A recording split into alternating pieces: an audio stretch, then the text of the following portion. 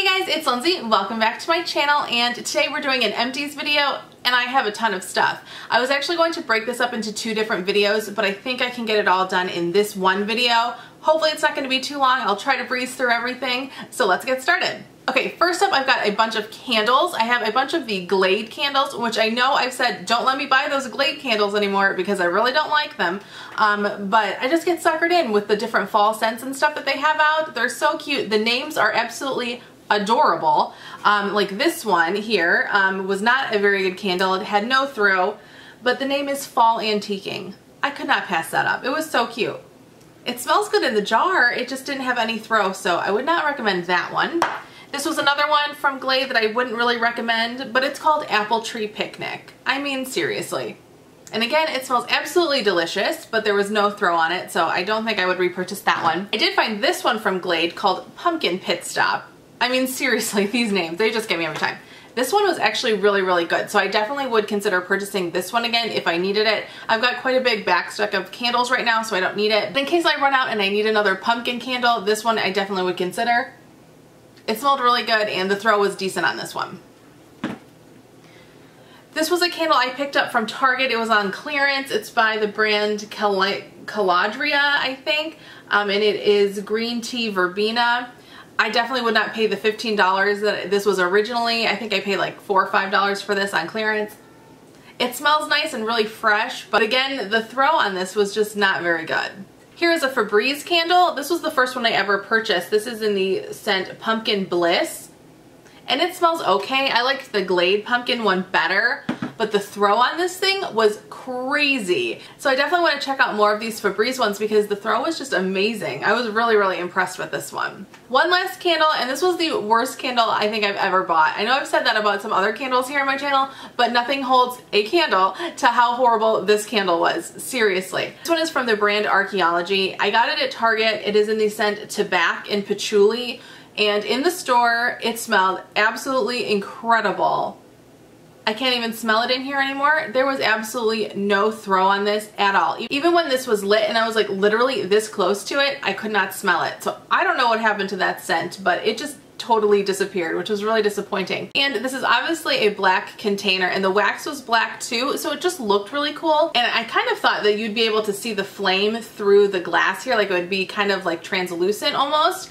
No. This was pitch black when I was burning it, so you couldn't even see that the flame was on, which because you couldn't smell it and you couldn't see it totally defeats the purpose of even having a candle, and really because you couldn't see it is really dangerous. You could really just like forget about this, that it was even on, so I will not ever be purchasing another Archaeology candle because it was total waste of money. I have a few random things this month. This is a big bottle of the Bragg Organic Apple Cider Vinegar. I love this stuff. I always like to keep some of this in the house. I use it in my hair in the shower. Instead of using a conditioner like on the top part of my hair, I use this mixed with a little bit of water, and it works really well. A lot of people can use this instead of an actual conditioner all over their hair, but my ends just get so poofy that I need the extra weight of a conditioner to like kind of balance everything out. Here's a bottle of the Listerine Total Care Zero. I bought this big huge thing and it expired a couple months ago, so it just needs to go. I really like this stuff and I did repurchase it, but I got a smaller bottle, so not as much goes to waste next time. One toothpaste this time. This is Colgate Total Advanced Whitening. I talked about how I always get Colgate for either free or like $1 at CVS, so I've got tons of backstock on these Colgates. Here's my last pair of contacts that I have. This is a good reminder to make a doctor's appointment this afternoon because I need to get a new prescription. These were the Biofinity toric lenses. I've had these for a little over a year now and I don't like them. Unfortunately, because I do have to have toric lenses, I can't get the night and day lenses, which I've heard are amazing for overnight extended wear, which is what I like to do. And I know that's terrible, trust me, I know, but it's just what I've always done. So I have to get these ones that are like approved for like 7 days, and there's other ones, so I definitely would not get these ones again. I'd try to go for a different brand. I think like the AccuView Oasis ones, I think I've tried those before and those were much better than these. Also for my contacts, I have a bottle of the Opti-Free Replenish Contact Solution. I always use Opti-Free. I don't think it really matters to me like which version I use, but yeah, this stuff works just fine. Alright, now onto the hair stuff. I don't have that much to talk about. Here is the Shea Moisture Superfruit Complex 10-in-1 Renewal System Hair Mask. I used this whole thing, but it was way too moisturizing for my hair, and I like a really thick moisturizer. Obviously this is a hair mask, but usually I use a hair mask just as an everyday conditioner. This stuff I actually ended up mixing with a regular conditioner, and then it was okay, but just on its own it was way too moisturizing for my hair and like weighed it down way too much, so I would not repurchase that. Here's a bottle of the Aussie 3-Minute Miracle. This is the moist version. I've heard a lot of YouTubers talk about this, so I saw it at the store and decided to try it. It's less than $3 at Target, and I have to say, I'm super impressed with this stuff. I just use this as a regular conditioner every day, just on the bottom part of my hair, and it works really well, and you really just can't beat that price. Here's an Oscar Blondie dry shampoo. I personally don't think this did much for my hair, and I had heard a lot of good things about this on YouTube, so I was expecting this to be a good product, but I didn't think it was that great. I think I got this in an Allure beauty box, but I definitely would not repurchase. Here's something from an Ipsy bag. This is the Briogeo Blossom and Bloom Ginseng and Biotin Volumizer Blow Dry Spray. I use this a lot even when I wasn't blow drying my hair, and I think it was a nice volume spray. I've got a few other ones that I'm working through right now, so I'm not going to purchase this, but if I ever run out, I definitely would keep this one in mind. It was pretty good. Alright, one last little hair thing. This is the Bumble & Bumble BB Straight Blow Dry Cream. This I know was in my very first Ipsy bag back in December, and it took me 10 months almost to go through this whole thing because I just don't blow dry my hair very much. But this stuff was okay. I don't know that I need to go out and purchase a full size because like I said, I just didn't go through it very fast, and I do have a couple of other ones from subscription boxes. But yeah, it was fine. Alright, I lied. Here's one more hair care item. This was also from an Allure beauty box. This was the Caviar Anti-Aging Replenishing Moisture Milk Leave-In Spray Conditioner. I liked this stuff. It actually went really fast, so I didn't get that many uses out of it. And there's a little bit left down in here, but it wasn't coming out through the spray, so I just considered it done. I did like it, but because it went so fast, I wouldn't buy a full size because I know this stuff is expensive and it probably wouldn't be worth it to me. It wasn't anything amazing, but it was nice to try. Alright, now onto skincare. I've got quite a few different things here. First up is this Estee Lauder Revitalizing Supreme Global Anti-Age Cream. Just a little sample of this. I used this as a night moisturizer for about a week or so, and it was okay. I don't know why I'm smelling it. There's nothing left in here. And it was okay. I don't think it was anything like earth-shattering, but it was pretty good. Here's a little trial size of the Ole Henriksen Ultimate Lift Eye Cream. I got this as like one of the little perks that you can get from Sephora, you know, when you do a $25 order. I have another Ole Henriksen eye cream. I think it's called the Truth Cream. I like that one better personally. This one was okay, but it kind of burned my eyes, and I don't know if my eyes have just gotten more sensitive as I've gotten older or what, but I used to never have that kind of problem, and lately I've had 2 different eye creams that burn my eyes, and I don't think I've ever had that problem before, so I would not repurchase that. I have 2 toners. Here is a little sample of the Olay Active Botanicals Moisturizing Toner. This was from a Target beauty box over the summer, and I really liked this, so I purchased a full size.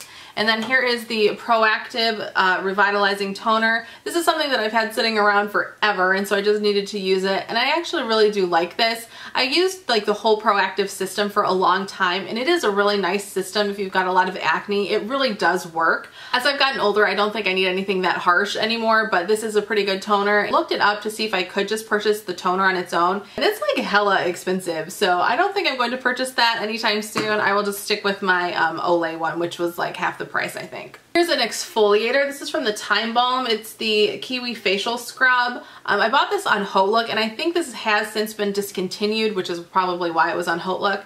I hated it, and there is still some in there. I don't know, it's maybe like to here, so I probably used at least 2/3 of it.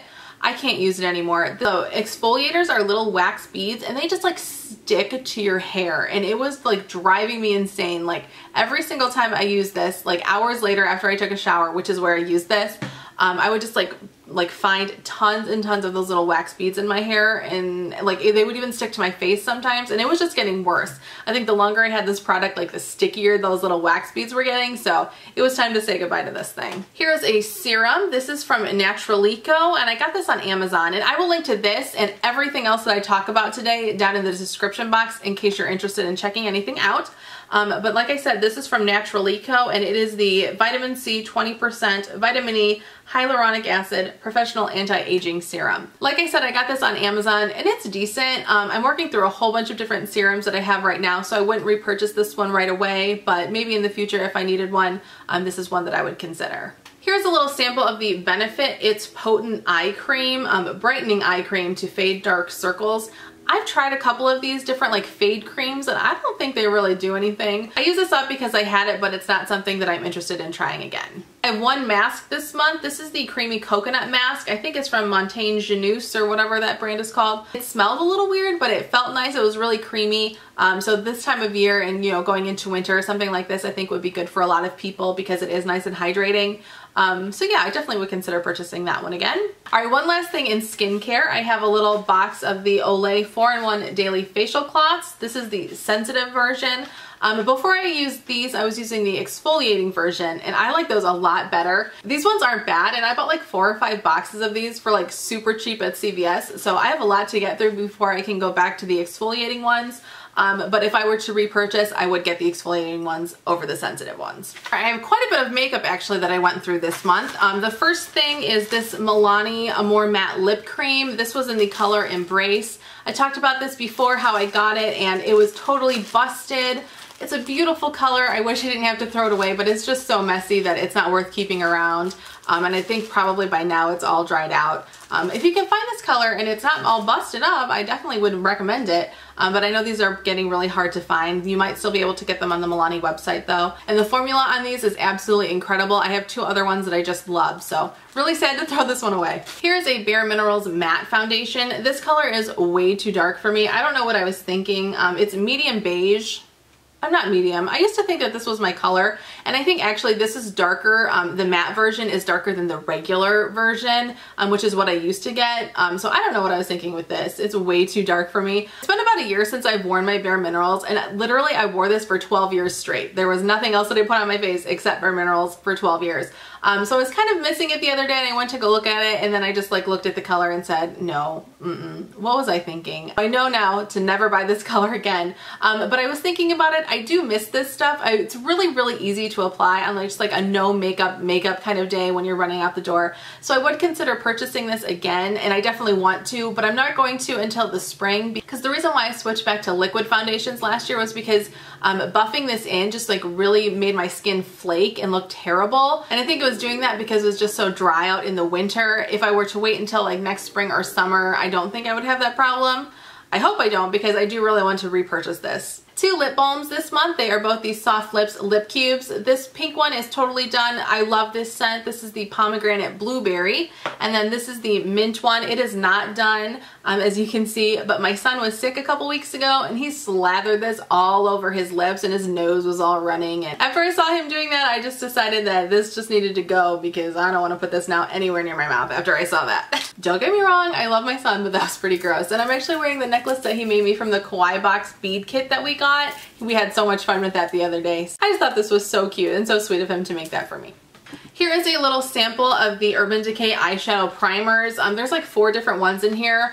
I don't know how long I've had this, definitely a couple of years, and I have so many eyeshadow primers right now that I'm just going to declutter this. Here's one eyeliner this month. This is the Laura Geller Eye Calligraphy Classic Tip Liquid Liner in black.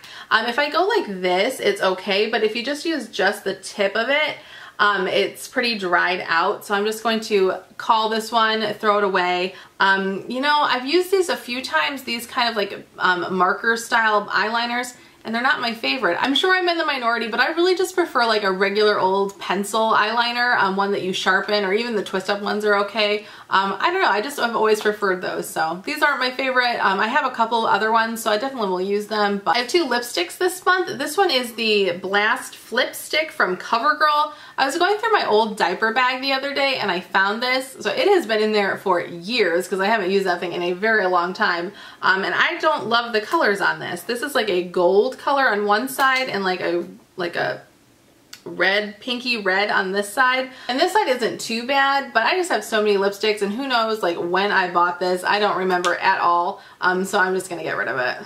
Here's a liquid lipstick from Hourglass. I'm so upset about this one. I absolutely love these. I did a review on these a couple months ago, so I will link it up here in case you want to check it out. I don't know if I just got an old one to begin with or what, but this is all like separated in here, and when you go to like take out the doe foot, like there is no product on there hardly at all, and you can't like swirl it around to get any more on there, just because this is so short, you know, it's just such a tiny little bottle.